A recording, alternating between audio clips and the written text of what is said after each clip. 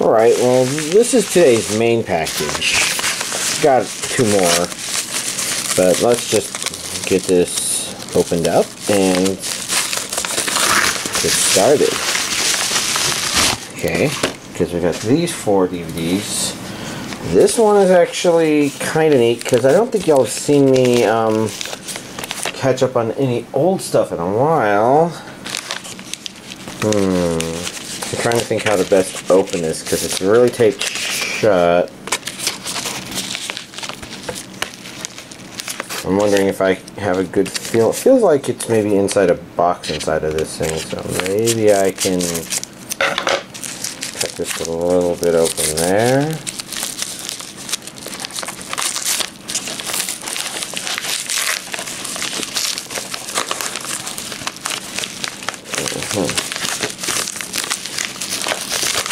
Well, there we go.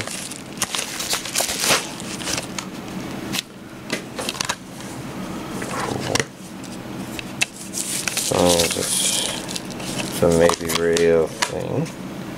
English edition. Yeah, okay. And then last but not least, we got this, which I'm just being a little careful for because the labels are on weird places for this thing.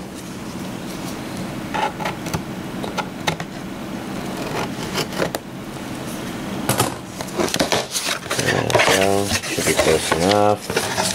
This is probably the receipt. Okay, yeah. And this is the real thing. There we go. Why don't we go ahead and begin with this since it's over here. This is the Principal Limited Edition. I don't know, what am I looking at? I think I've seen the name pop up a couple times on the anime subreddit. Ouch. It's heavy. It's a little hard on the carpal tunnel. Not too bad, but we've got information down here. So we've got English dub, we've got Region A, 12 episodes on 2 discs, 300 minutes. I'm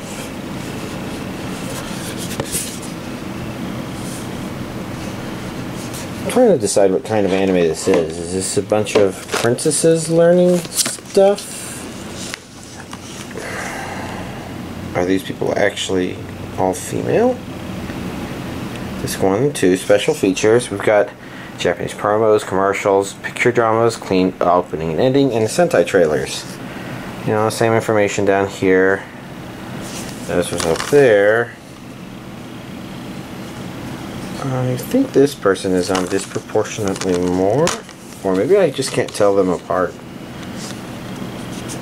There may be a couple people in here that are very similar.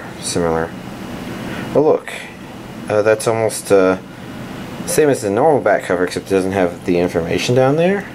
But that does have disc 1, disc 2 special features, so I guess this is a kind of reversible cover. Neat. Next up, we have the storyboard book.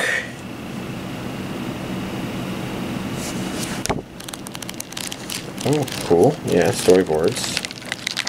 That makes sense. Next up, we have Secret File.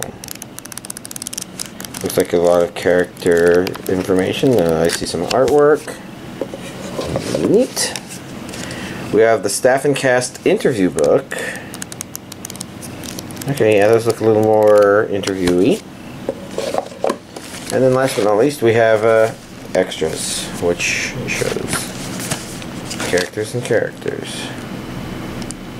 Spies, Petticoats, Anti-Gravity, and a generous portion of Royal Mayhem.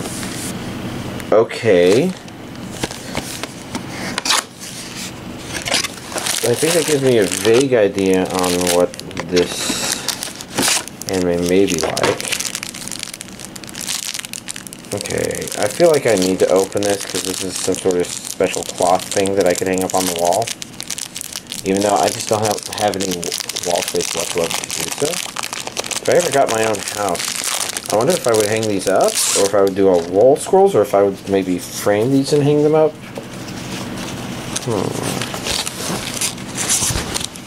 Oh shit. There we go. This one is a nice, weird shape.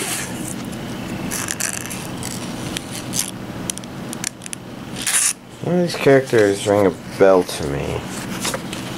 But I will fold this back up. Say it's my backup, as in folded backup plan.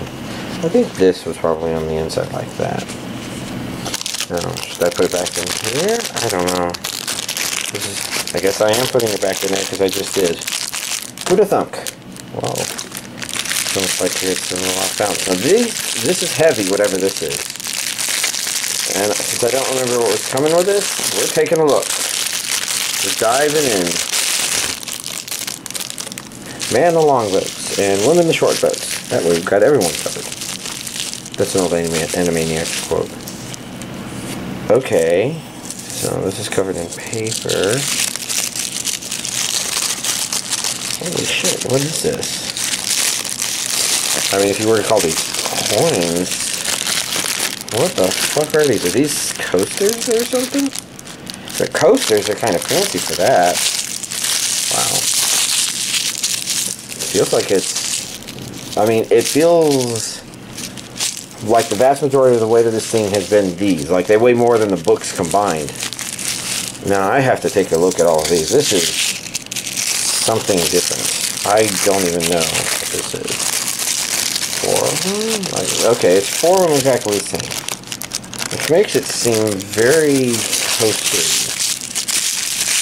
Shit, if these are coasters, then I finally have coasters. But these are some heavy-duty coasters. Okay, let's just assume that the other two are the same. Alright, because there's a total of 4 of these. Is that how many characters there are? I think there were that many characters on the front of the one thing.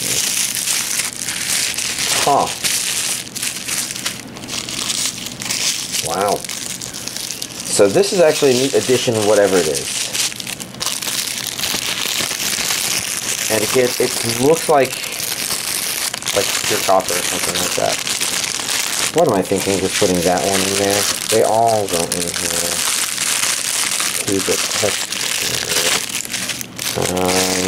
Yeah. They're waiting for you. Yeah, okay, yeah. The test chamber thing was a Half-Life 1 quote. I don't know why. I guess my mind's misfiring just a wee bit. Let's seal this. See if we can put these all back in here. I guess my idea here being that without these inside here, it doesn't hold its shape as well. I want it to hold its shape, ergo I'm putting them in here. Although, whether or not that did a good job, no, that's fine enough. Cat Shit 1. So, I've got this on DVD. It's not super new, but I don't know, the Blu-ray's been rare enough that actually I'm going to check to make sure this isn't like, yeah, this looks pressed. So it looks legitimate. It costs like $180, which, you know, that goes to show why it's taken me so long. Next up, we've got Dragon Ball Super, DVD and Blu-ray, or rather DVD and Blu-ray, Part 6. And I'm wondering if they are going to be combining some concepts that they've already introduced. Let's see, I think there really isn't that much, I think, to look at on the back of the DVD version, because not only is it going to be the same as the Blu-ray, but I think, you know, the more relevant information will be there. And I think the art on the discs is going to be the same. In fact, that art is the same, so obviously they really like this image for a cover. But let's take a closer look.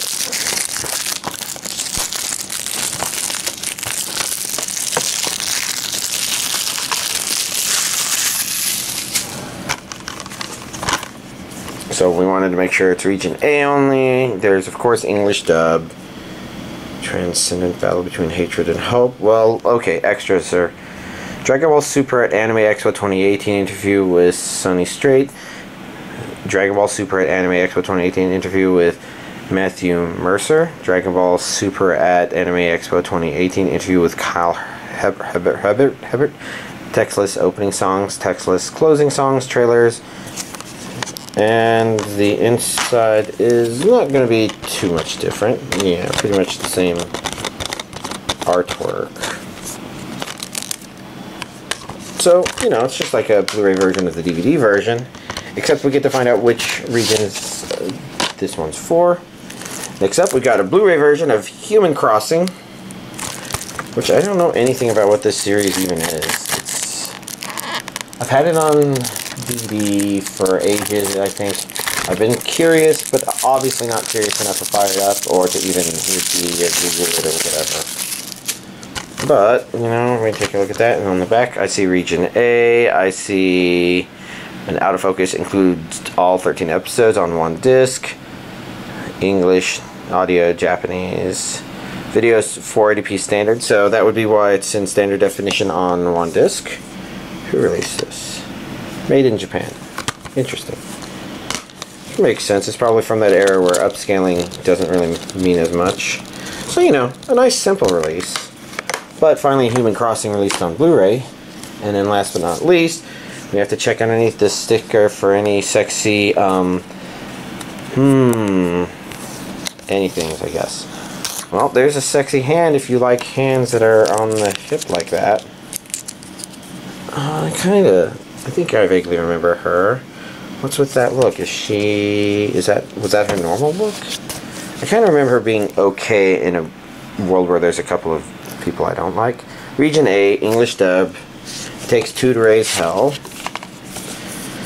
And I'm kind of glad that this arrived now because I think the old Twin Exorcist box set, or rather the limited edition volume 1, maybe holds all 4 of these volumes. Okay, let's actually take this out right there. I see that. That means the cover's reversible. Disc 7 and Disc 8. Disc 7. Don't want the DVD to be loose. Those are a little more fragile. Disc 8. Red person. So, I guess having said that, why don't we actually, before I end this, I see 2 and 3 are right here. I can actually just take these things here and move them out of the way.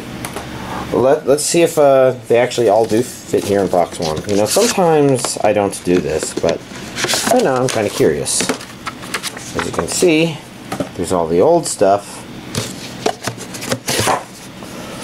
1, 2, 3. Okay, yeah. And what does this go up to episode 4 on? This is, ouch. This is 10 episodes. I guess I want to take a look to have an idea of how many episodes we've got here. We've got 13, we've got 13, we've got 14, and we've got 10. So that's a total of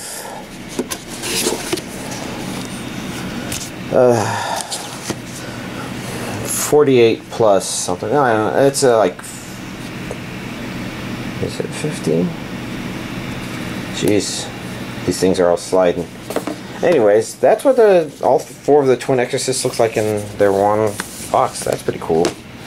So, let me pop number 4 out here, put it back on the top, and end this section with here's this week's anime DVD collection update. Where did this week go? It feels like, oh, you know what? My last update was a long time ago, wasn't it? 2 weeks ago. It felt like it was a long time ago, and I guess that's why. Now, if I remember correctly, I was watching March Comes in Like a Lion Volume 3. Unfortunately, can I actually remember anything about it? But where'd it go? I guess last time I was at the part where I was still kind of before the halfway point in this series. Yeah, I'm remembering some of this stuff now. It was a pleasant volume, I guess.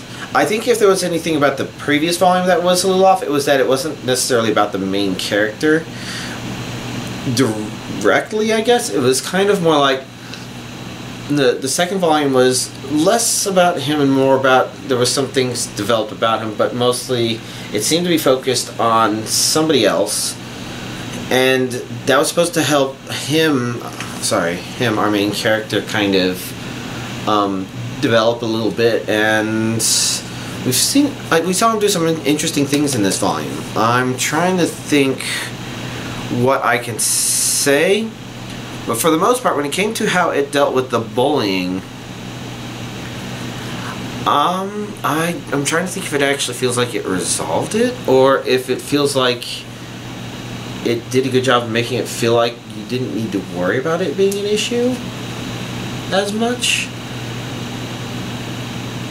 So it's not the punch in your gut like Shigo Fumi's bullying episode is, but it was an interesting approach. But I think that's about all I can really say, because anything else would be spoiler. So after that, I guess what I decided to do was to sample anime, especially since I kept not feeling in an anime watching mood, and the way to solve that in my mind was to just try a bunch of different things. Because, you know, I know it doesn't look like I'm making a lot of progress on this stuff, but the truth of the matter is, all the stuff that was off camera over there is actually, well, down to this pile down here, whereas these are just stuff that I haven't, that I've watched that I need to mention here before I can put them away. Basically, if I watched it, then I prioritized putting it onto my servers. And I'm trying to break this stuff down because it kind of impedes visibility for other people. So like if I'm playing Monster Hunter, which I will be later tonight, it's not as easy for them to see my screen per se. And it would be nice for them to, but I kind of figured I should deal with the excess piles there first. So I'm breaking it all down. I'm making good progress, and the good news is, even though I'm back at going to work and not on PTO, I am slowly making progress on ripping stuff, and I just need to make sure I'm ripping stuff faster than it's coming in. Right, and so that kind of explains a lot of stuff. I'm not even sure how I got to some of that stuff from just this. So the Silver Guardian, I was kind of curious, because I kind of talk about a guy who maybe can be hired or is good or whatnot, and it's okay, but it's definitely flawed. I'm trying to think of all the stuff, if maybe I gave this one more time than any of the others. But let's see. One very easy criticism to level at it is that the first episode is definitely not a very good way to start the series. You kind of have your main character, and they show him doing awesome stuff, but they don't really give you any context for how awesome that is to everybody else, whether or not it means anything. You know, because like this was a problem I complain about with the Chinibyo stuff, is where when they animate the characters doing something really awesome, usually that's just in their own heads, and it's not something awesome really happening so much as something being animated. And maybe you enjoy it not because it's awesome, but because, you know, you like to see the imagination put to life. But this one, it doesn't really establish what the context for the battle we see is, other than pink-haired girl saying he's fighting for our world or something like that. And then it flashes back in time to stuff to set that stuff up, and it ends up being a little convenient is not quite the right word. It just kind of it feels like it's very set pieces. You can kind of, you don't even have to look very far to see, oh yes, that's not a real tree, that's a cardboard tree, or things like that. And when it's done with the plot, you know, they can make it kind of hard to attach to it. So for example, it establishes that he's really good in this RPG by saying, oh wow, look at that person, he's wearing beginner outfit, but he beat this super hard late game boss all by himself without any all by himself, right? And that doesn't feel real.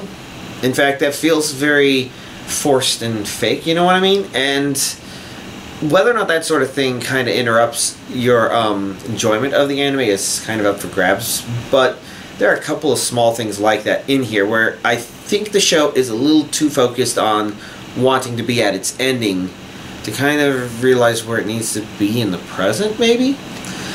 And, you know, I didn't watch a whole lot of it. I might have given it like 3 episodes, 4 episodes. I'm trying to think if I can give y'all, I guess, I'm not going to say anything because I don't know what I can say with that. I don't think it would spoil anything, but I don't know if I myself know enough to know what is or is not something that could be used to hone in on where I was. But for the most part, I think I gave this one a pretty good try, and I'm pretty much accepting that I'm not watching all of it, because again, I'm doing a sampling thing where it's like some of these anime, I think part of the reason I let stuff pile up is sometimes I'm interested in checking them out, but I'm wanting to devote the entirety of my time to it, and then I keep thinking, well, I don't want to do that right now because I don't want to put 12 episodes into a series I might not like. Like this one, you know, these characters, they all look kind of cute, and this is maybe cute slice of life sorts of stuff, and whether or not I would enjoy it maybe depends on, I guess, what sort of slice of life it comes out as. So for this one, you know, I just watched the first episode, and I think that's actually fine. It's not the, you know, 3 episode standard that a lot of series sets up. In fact, I've kind of heard that Kimono Friends, like the first 3 episodes are weird, but then it starts getting good, so that one might be an exception to that rule. But that one would be a high priority watch just because it's kind of made an impact, especially since there's a lot of people with those avatars. But this one was okay.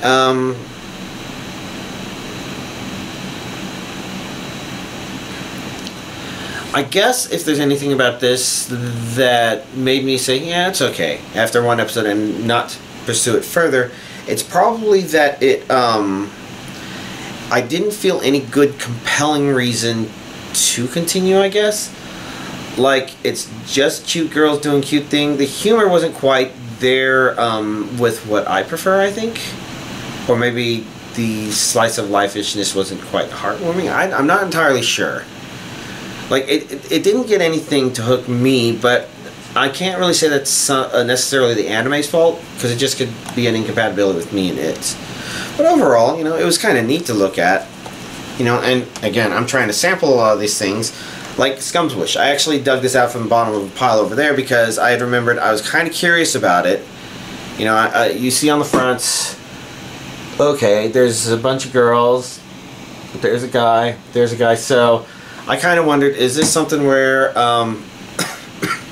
is this a harem anime where, I guess, a guy who's a scumbag is getting some sort of harem wish and he maybe doesn't deserve it? I don't know. Sorry, it feels like a little, I don't know. Anyways, it turns out that's not the case, and this one is a bit more interesting, but I guess I didn't feel like watching a very drama-heavy anime. So, basically the idea is, on this cover, the person who's the scum is actually most of them. I don't know, it could actually be all of them. It establishes this thing where, I guess the back says it all, but these 2 characters like those 2 characters, but those 2 characters are seeing each other, and because they can't have the person they want to be with, they're kind of together in this relationship where each of them agrees that the other one will treat them like the one they really want to be with, and they'll break up their fake relationship if they ever get a chance to get with the main one. So, you know, these 2 are scum, but the idea is, you know, they're not the only ones, because you have other ones that, like, I don't know if I want to go beyond that, because that's the premise as set up as in the first episode. And the other characters, they seem to be presented as stereotypes, but then it's more about how these stereotypes don't necessarily mean that the characters are good, fun, or whatever. They're kind of scum too. They're kind of, you know, everybody in this is supposed to be selfish and not really considered of other people, I guess, or at least all the main cast is. And I watched a handful of episodes because there were a couple of interesting twists, but it's still very drama heavy. I could feel that I didn't want to put too much more time into it. Not that it was bad, but, you know, again.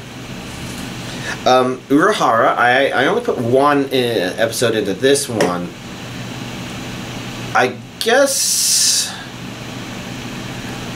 because it's a little too off the walls, maybe? Like, it's not so off the walls that it blows your mind, per se, but it's just got a lot of things. So it's an interesting visual experience for people who are kind of into that sort of stuff, but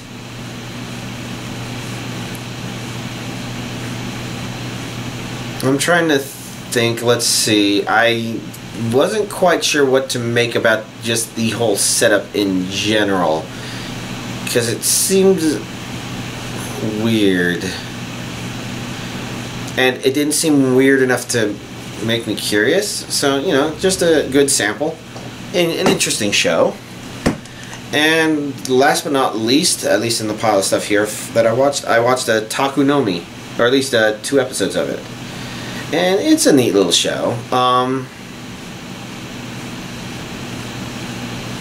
I'm trying to think, because it seems like there's elements of each episode where maybe they talk about how to prepare certain kinds of drinks. And I don't mean like, oh, you mix one part this, one part that. I mean like, how do you get the foaminess of a beer to be just right? And how do you make sure you get the right kind of temperature mixed throughout a glass without a bunch of ice melting into it? Or weird little things like that, which are probably neat. I'm not a drinker though, so in that regard, I didn't find the that particularly drawing per se. But you know, this one was actually a more interesting slice of life, I thought. Maybe because it kind of represents a slice of life that is leagues closer to what I do compared to like Konohana Kitan. But I don't think that's exactly the case, because I guess it's similar to a problem with Aria that I'm maybe thinking of, where one problem I have with Aria the animation, I mentioned this when I rewatched some of the first season, there feels like there's this unrealistic disconnect of the characters living in their world. And in the case of Aria, this mostly shows up because, you know, they're gondoliers on Mars, which is, you know, being terraformed or something like that. And maybe there's hints of mystery and whatnot there. But the characters mostly spend time as if they have work to do, but never actually doing any, and it not really mattering. It's kind of similar to the action where, you know, you have somebody with a gun and they shoot somebody else in the face, and it doesn't feel like there's any consequence. And so you're like, okay, so why do we care about the person shooting the other person in the face? And it's kind of similar here, where they, in theory, have these jobs, but not only do they not need these jobs, but they're just doing a lot of nothing. Then it feels like there's a disconnect from reality going on there. And I think Konohana Kitan, while maybe not as bad in that regard as Aria, maybe has a slight air of that, and Taku no Mi doesn't quite. It feels like these are people who are living in a world. They're maybe characters designed for the show, but you feel like, okay, well, she got lost on her first train ride in the big city. Okay, and now she needs clothes to fit in with her coworkers at work. Okay, even if you haven't done those things, it feels real, like this is what you have to deal with. There's a realism that, you know, exists here, and it's interesting that I somehow brought the shirt into it. I'm not sure if that's good interesting or bad interesting. It's just thoughts. Anyways, other stuff, let's see. I did finally beat World of Light, the single-player campaign for Super Smash Bros. Ultimate. And I don't remember, I think last week I might have mentioned something about having a little carpal tunnel in the right wrist, and it's still a little bit there, but it's finally getting better. I beat World of Light 2 days ago, so it was work. But anyways, my thoughts were, once I kind of got a lot of the spirits I wanted, and I just didn't worry about leveling them all up, and just mostly leveling up ones that were potentially more interesting than the ones I was using. I mostly focused on those, upgrading stuff, fighting a lot of stuff, and overall I'd have to say, while there's a lot of tedium to fighting everything, it's a lot more engaging than you would think it would be to explore the maps they've created, especially as it gets later and later in the game. And I actually, I was a huge fan of the finale. It did feel pretty epic and pretty, like it led up to that without me starting the game thinking this is what it was going to lead up to, and at the same time, throwing some things at me that I didn't expect to have thrown in my direction. While at the same time, you know, since I was playing on easy mode, I was able to manage all of it, and so it wasn't bad.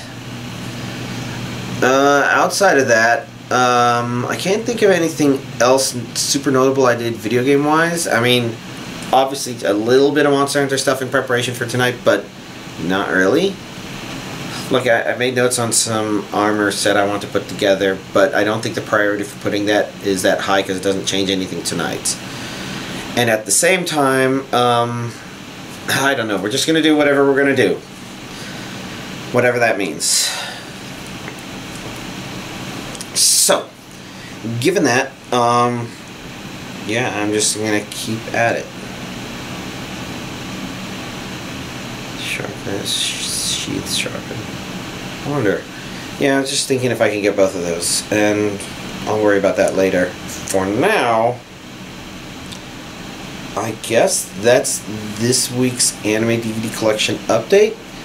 Yeah, and I'm still having to think about how I want to show VR stuff, because there's been a request to show a little bit more of that. And that would be pretty cool, but don't expect it anytime soon, because I'm still not quite sure how I'm going to do stuff, and I'm still kind of adjusting to going into work, and that might be something I'd consider if I'm not working on these and that I'm trying to play with, you know, something else. So, you know, I should keep at this, and yeah, y'all have a nice week.